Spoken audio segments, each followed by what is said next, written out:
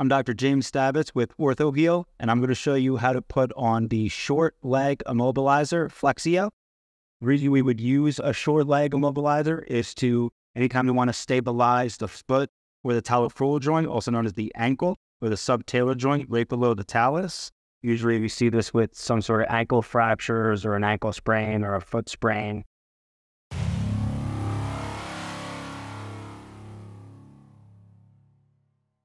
So the first thing that we want to do is we want to make sure that we have our measurements correct so we can apply the correct size.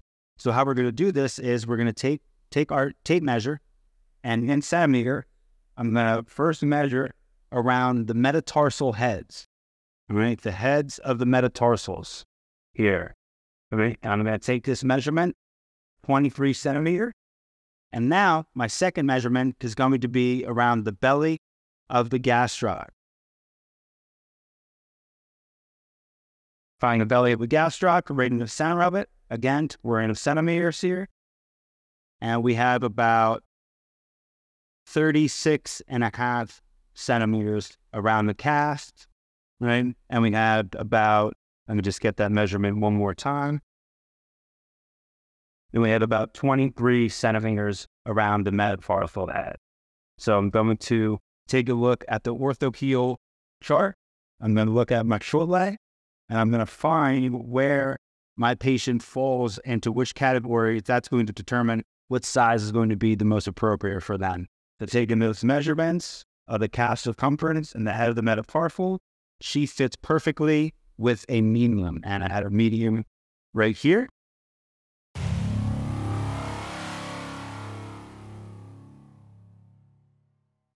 So I'm going to open this up.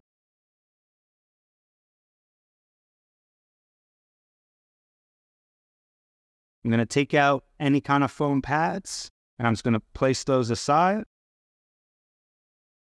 Now I'm going to take out the short leg immobilizer that comes in this black bag. Also has to be zip ties, and I'm just going to place it aside.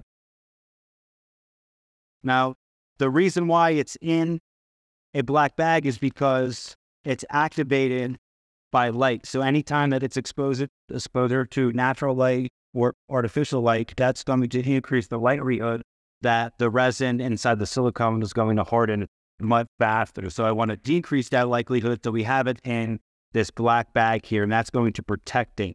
If I open this up and expose it to any kind of light, natural light, I have a couple of hours. Artificial light, you have about 24 hours.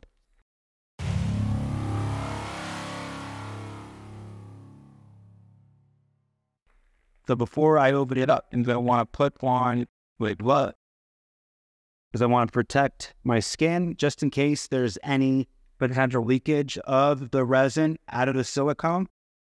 Although highly unlikely, we just want to make sure that that is protected.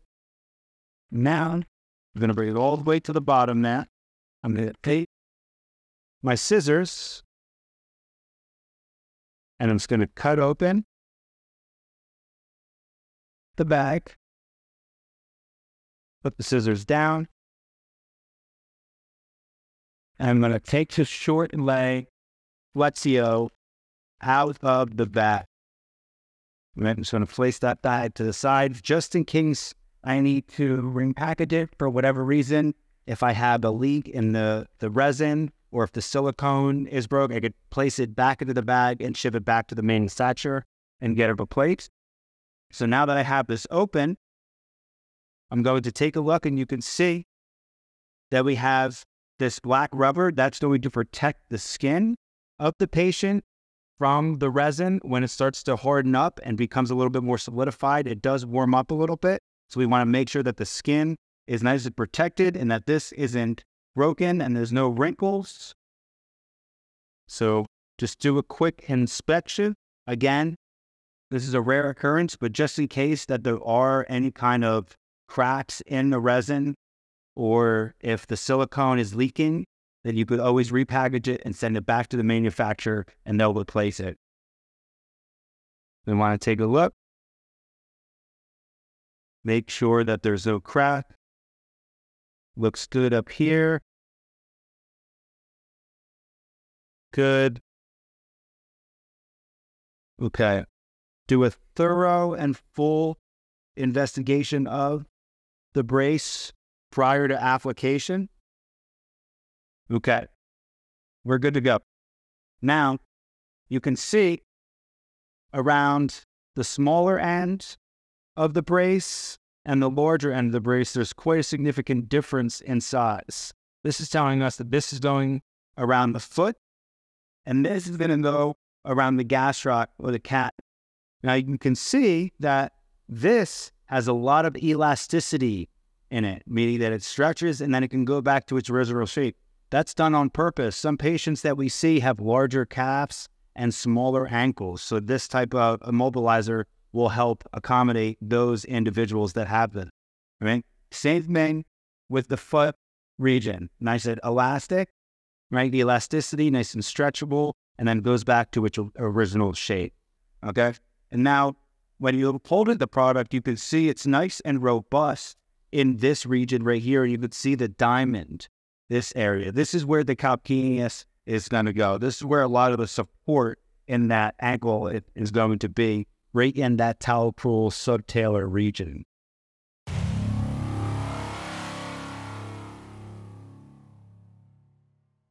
Okay, so we did our inspecting. Everything's good. I have all my products. I have all my supplies. Now, what I'm going to do is I'm going to place this down. I'm going to let my patient's leg up. You okay? Yep. Push this down, and that diamond that I was talking about earlier is exactly where her retrocalcaneal region is going to be, right directly on it. That's going to be a good landmark for you to know. Okay, now before we do anything, patient, can I see your other leg, please? All right, I'm just going to take your sock off. Is that okay? Before I do anything, I want to check dermatomes and myotome. Patients, can you feel this? Yeah. Can you feel this? Feel this? Can you feel this? Yeah. This? Yeah. This? Good. This? Good. All right. You want to check the posterior tibial artery on the medial aspect of the ankle, right behind the medial malleolar. Make sure that they are symmetrical bilaterally. Check dorsal pedal pulses on the top of the foot, making sure that they are symmetric. And then you also want to check cat loop refill. So she is neurovascularly intact distally.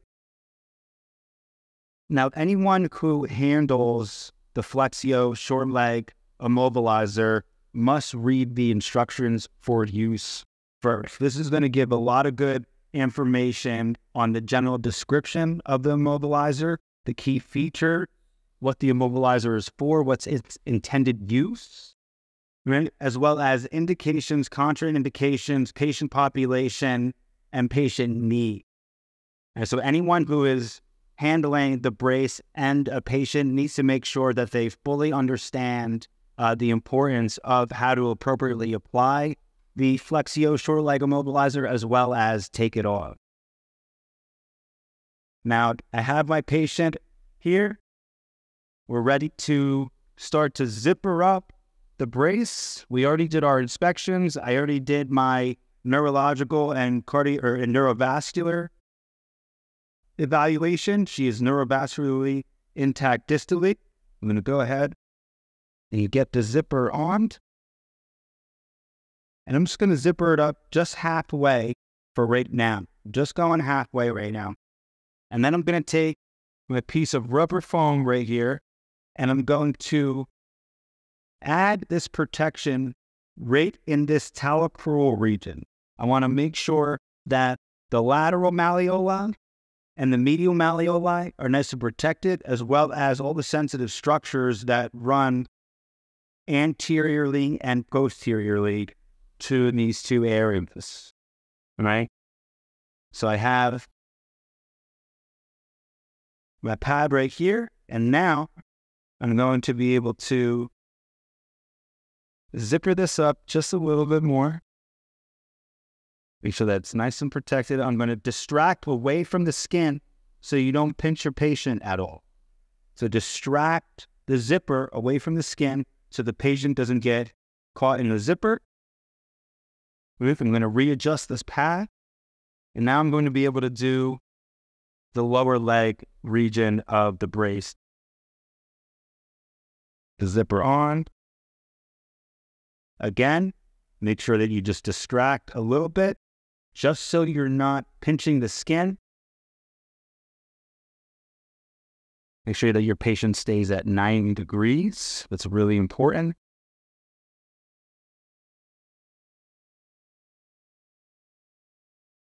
So make sure that when we do this, okay, the zipper, this portion of the zipper is not touching the skin. It's nice and protected by that pad that we put underneath.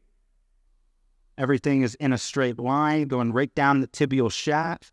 If for whatever reason this zipper is bothering your patient, you can always add another piece of foam right underneath it to help protect the skin. That's okay too. Right? And again, make sure that our patients are at 90 degrees. We're good. Ask your patient if they're okay. I'm okay. Right? Make sure you check capillary refill. Can you feel this? Yep. Good. Can you feel this? Yep. Good. Dermatomes and myotomes are all intact. Blood flow is adequate. Right. And now, so you might run into a situation where these zippers don't go all the way up. For example, if somebody has a longer leg but a really short foot, this area where the zipper is on the foot might not go all the way up. Right? That's okay. That's okay, because once this solidifies, once the resin solidifies, this isn't going to go anywhere anyway. Same thing with the top part of the lower leg. We can unzip just a little bit, and that's okay if your patient can't fully zip this all the way down. Some patients have a longer lower leg, a shorter lower leg and a longer foot. So this might not zip all the way down, and that's okay. It doesn't need to. But my patient, this brace fits perfectly on her, so I'm going to zip it all the way. I'm going to make sure that that's nice and tucked, and that's good.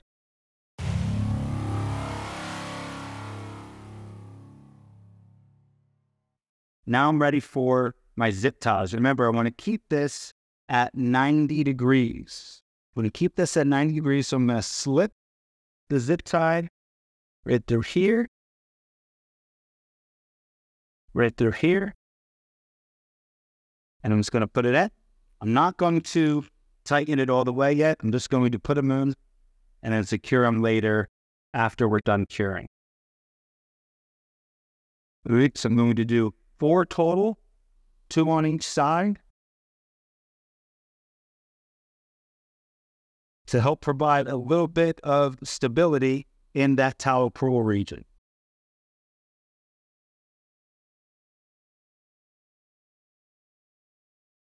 Good, that's 2 on that side.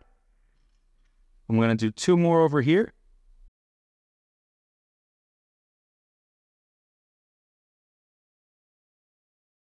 Patient, are you okay? I'm good. Good. Continue to talk to your patient. Develop that rapport. That trust is very important. And one last zip tie over here.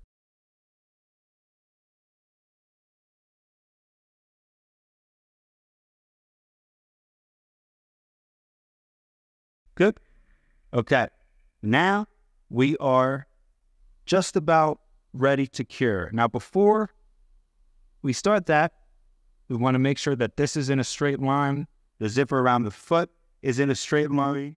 You'll see me, I'm going to add a little bit of pressure on the metatarsal heads right here. I'm going to get the toes something to grab onto. Now, I'm not going to put the toes into full toe extension. I'm just going to provide them a little bit of support. The toes go into slight extension just naturally. I'm going to provide them with a little bit of support. Same thing over here. You'll see that this kind of pops out a little bit, so I'll be sure to make sure that this is coming in to supply more support at that talocrural joint and that subtalar region.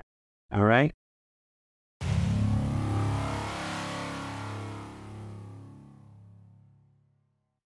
So before we even get started with that, I'm going to need to make sure that my patient's eyes are protected and my eyes are protected. So I'm going to put on these blue light glasses. There you go, patient. Good. All right, and now I'm going to explain to the patient what they're going to be experiencing. They're going to be experiencing some warmth. Okay, if it gets too hot or too uncomfortable, you need to let me know, okay? Okay. All right. So the first thing that I'm going to do is I want to harden up the area around the hinge ankle joint. Okay, this is going to allow this area to harden much faster, and it's going to take a lot of pressure off the patient. So if she's actively trying to go into dorsiflexion right now, she can start to relax a little bit because the solidified resin is going to take the place of that, so she doesn't need to do any more work. But right now, she's doing great. Okay. Now, this is a blue light, right? This blue light is going to activate a chemical reaction within the resin that's tucked inside this silicone. And I can see that I have a good support area in the region that I'm going to be solidifying, as well as the area that there's no resin area that's actually touching the skin. Okay, there's no resin area, there's no silicone area that's actually touching the skin. Okay, so patient, I'm going to turn on the blue light. It's going to warm up in an area, and then you're going to hear a beep. Every time we hear that beep, I'm going to change to a different location of your lower leg, okay? And so the first one that I'm going to do is right here on the lateral aspect of the ankle. I'm going to turn the light on, and I'm going to shine it right here. I'm going to press in. We're a couple inches away from the ankle. I'm not directly on top of it, but I'm not so far away that it's not having any kind of effect. And we're going to hold this for a couple seconds. The patient should start to feel this warm up a little bit. We heard that beep. Now I'm going to go to a different region. I'm going to go to the bottom of the foot here. I'm going to go to the bottom of the foot. I'm going to make sure my patient stays at 90 degrees. I'm going to the medial aspect of the lower leg here. And now I'm going to come to the top. Patient, how you doing? I'm doing good. Good. And now I'm going to make my way towards the lower leg here on the lateral aspect. Good. Patient, I'm going to come up to the more proximal region of the lower leg. Patient, you okay? Now I'm going to go on the medial side. A little bit more distally on the medial lower leg. Good. I'm going to go underneath here. I'm just going to lift my patient's leg up. Patient, you can just relax. And we're going to go right here on the calcaneus and the Achilles region.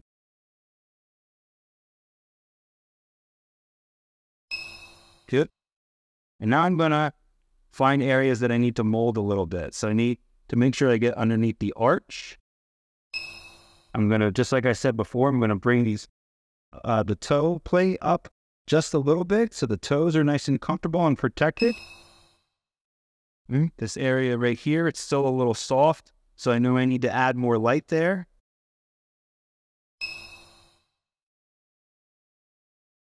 Patient can lift it. I'm going to make sure that I have a nice mold right here on the lateral or the posterior aspect. Same thing with the calf region. Now I'm going to turn the light on, or turn the light off, and now I'm going to inspect.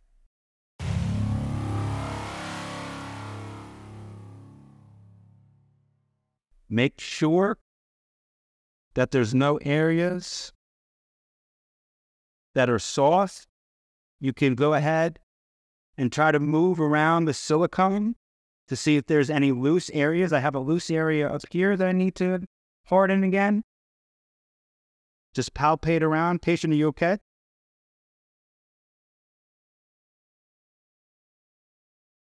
Okay, that's the only soft area right up here. That's okay. I'm just going to take the light, turn it on.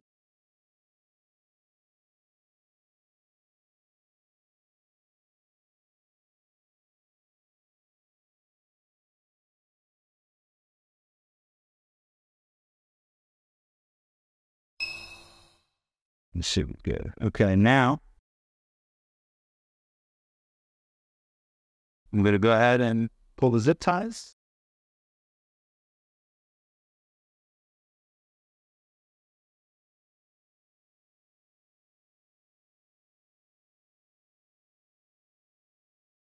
Good. I'm going to cut strings here. Cut that. Cut that.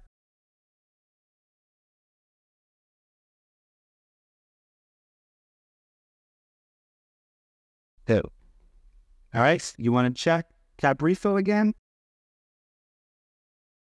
Patient, can you feel this? Yeah.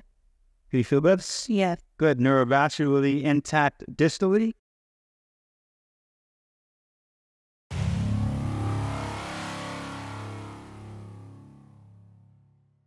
You can get this wet. You can bathe. You can shower. You can soak this. You can get this wet.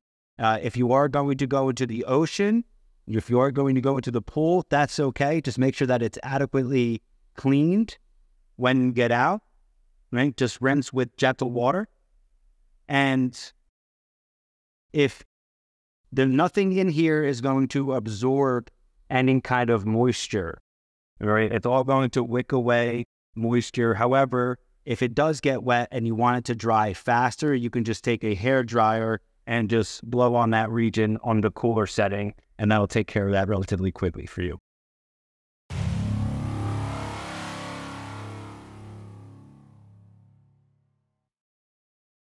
Now, this is a non-weight-bearing short leg immobilizer. This is a non-weight-bearing short leg immobilizer. Okay, so no pressure should be put on the plantar aspect of the foot here.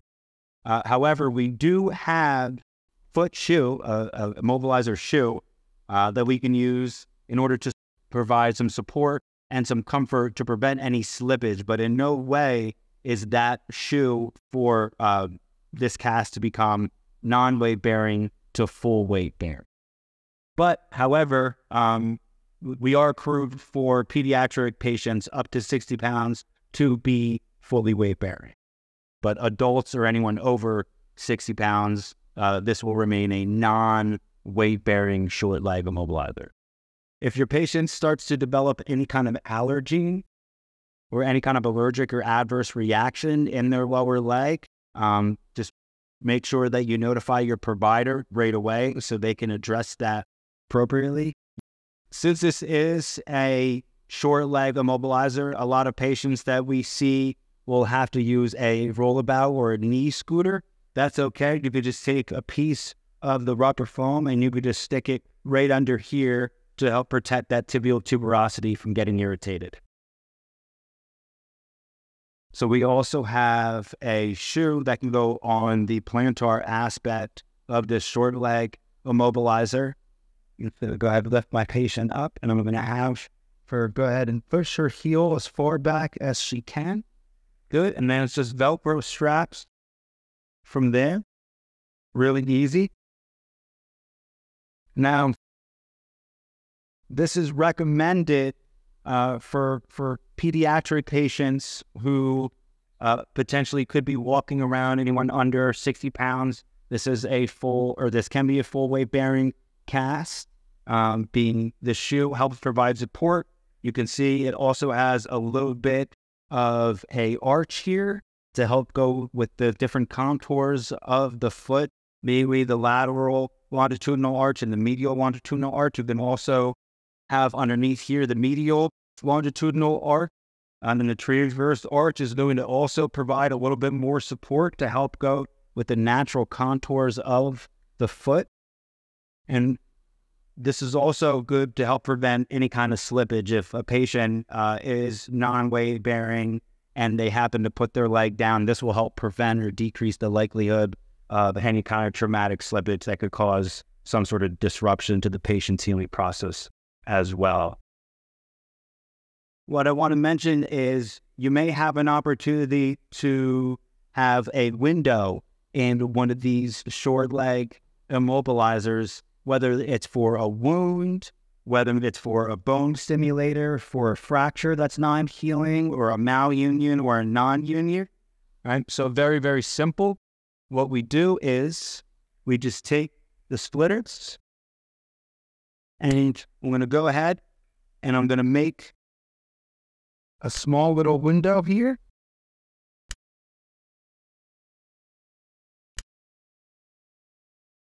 Tayshawn, are you okay? Yeah.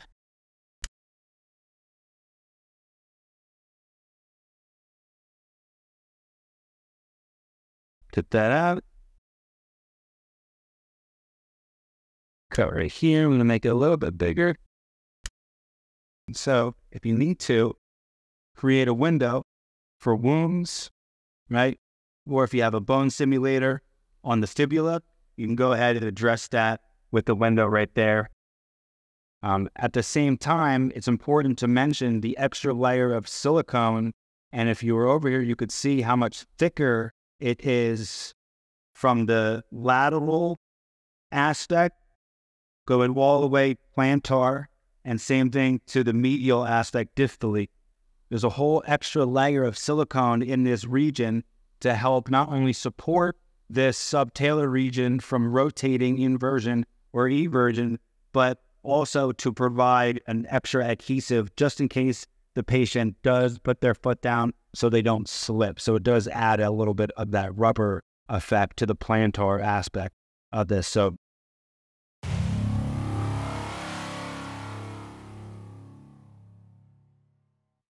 now I'm going to take this off, right? And what I'm going to do is I'm going to take the splitters here and I'm going to come down laterally and I'm going to break each one of these all the way down, okay? And then once I get to this region, I'm going to stay a little bit more dorsally. I'm not going to go all the way down the lateral aspect and then shoot over on the small, the pinky side over here, because it's going to be really, really difficult to use these breakers to break through this extra layer of silicone. So I'm going to stay lateral, go all the way down, and once I get to right where the distal tib fib is, I'm going to come a little bit more dorsally, not going anywhere near the zipper, but I'm going to stay a little bit more dorsally and work my way over, and I'm going to see where I'm at from there. If I need to make the cuts medially, I will, and I'll do the same thing. But it's going to be virtually impossible for me to get a clean break over on this extra layer distally, laterally, distally, medially, and plantar, just because of that extra layer of silicone. It's just going to be too difficult. Patient, you okay? Yeah. All right. So I'm just going to go ahead and break this here. Good.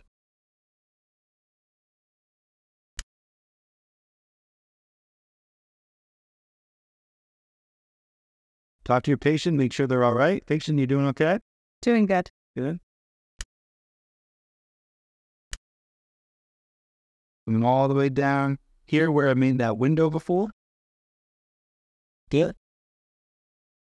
And now in this part is where we're going to start coming dorsally a little bit. I'm going to go ahead, I can cut these guys off too. And so here, pull out the zip ties. I'll just go ahead and pull out the ones on the medial aspect also. Break them, they just pull right out. Very simple. Good, good, good. Real easily breaks right in half very quickly.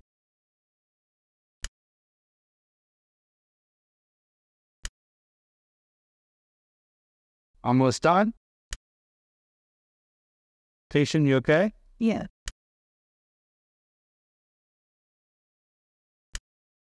So now I'm just going to go ahead and make sure that I have everything broken. If I need to go and use the splitters again, I will. But just go ahead and reinforce and making sure that everything's good so we have no issues getting this off. Good, good, good. That's all separated here. Might be able to do one more down here. Same thing here.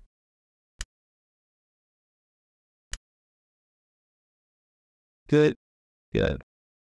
All right, we can spread it a little bit, loosen it up.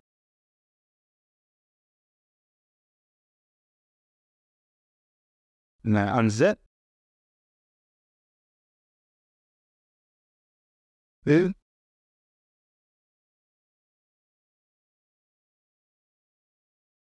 Still ahead. Come on now. All right. I'm going to put this to the side here and going to inspect my patient's skin. One last time. No issues. No reactions. Patient, how do you feel? Good. You fine?